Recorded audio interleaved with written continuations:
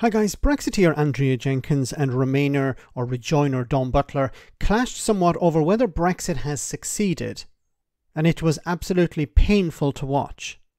So Brexiteers like Jenkyns will, when pushed to provide examples of how Brexit has succeeded, will admit that things are not going great, but the reason is always something unrelated to a country imposing economic sanctions upon itself or ending access to a labour force that helped grow the economy.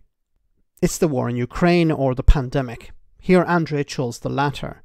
But while Dawn did push back, there's a fundamental problem with the Brexiteers' argument or excuse. Have a listen.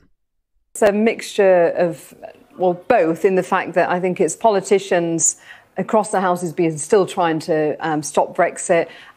We've seen people outside. Though, isn't it? No, not really. We've seen people who, still taking to the streets, the Remainers who haven't accepted Brexit. We've seen institutions, we've seen civil servants. When I was a minister myself, we've seen civil servants who are still trying to stop Brexit. Wait a minute, okay. First of all, I thought Boris Johnson got Brexit done. She's an advocate for Boris Johnson. So I thought Boris Johnson got Brexit done. So how can you stop Brexit if Brexit is done? And second, Brexit, I believe, was to leave the European Union. The UK has left the European Union. All of this stuff that we're looking at after is the consequence of leaving the European Union and the single market in particular.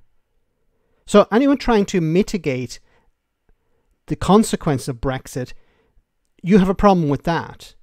You can't say that people are stopping Brexit because the UK has left the European Union. That was Brexit. That was what was on the ballot paper.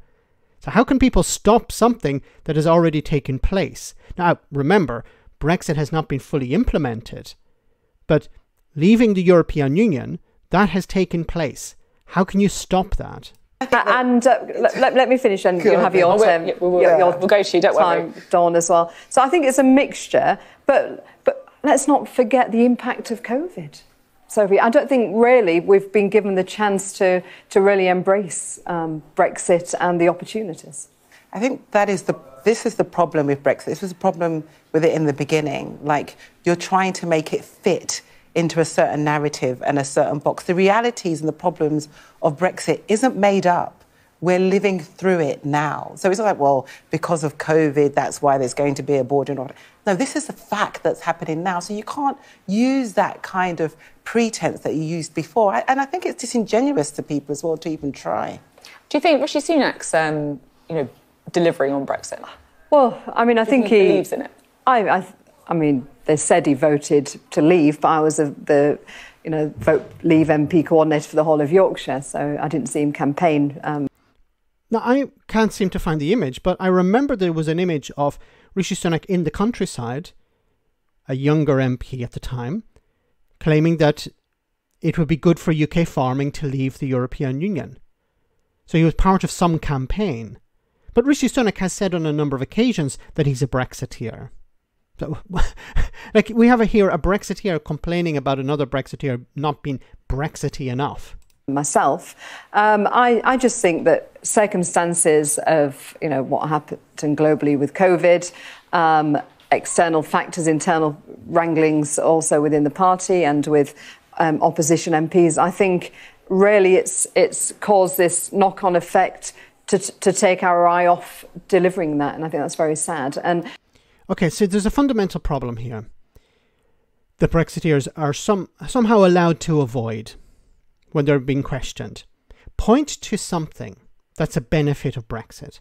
Because they keep saying, well, we haven't succeeded because of the pandemic, or we haven't succeeded because of the war in Ukraine. But what they need to be asked is, okay, let's put Ukraine aside for a moment, and the war in Ukraine and the pandemic aside for a moment. Give us an example of how people's lives have improved since the UK left the European Union. Because you can say, okay, they have improved to this quantity, but this quantity could have been much higher if there wasn't the pandemic, if there wasn't the war in Ukraine. But they haven't even that. They can't say people's lives have increased by 5%, but it could have been 10% or it could have been 15% if it was because, if the war in Ukraine hadn't taken place or the pandemic. But they don't even have that.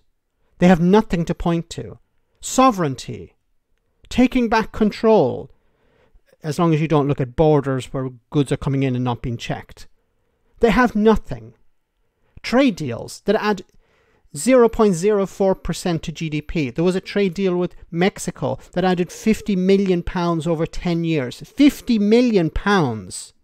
Not 50 billion, not 5 billion, 50 million over 10 years. Memorandums of understanding are sold to the public as trade deals. It's pathetic. They have nothing. You would imagine that people who still believe in this would be able to roll off real benefits, not sort of tricks or misunderstandings or things that, well, we could have had this if it wasn't for the pandemic. Because if there's a real benefit of Brexit, it may have been impacted by the pandemic, but you'd actually be able to point to it. And they can point to nothing. And they keep saying that, yes, it was a good idea to leave. And finally, later on in this interview, in another part of this interview, she said, well, it was the democratic will of the people. Well, wouldn't it be the democratic will of the people if they decided, actually, we'd like to undo all of this damage. We'd like to actually rejoin the European Union. If you're a Democrat, then you should, I believe, support that. I don't think Andrea would support that. Let me know in the comment section, guys, what you think. As always, your comments are greatly appreciated. Thanks a lot.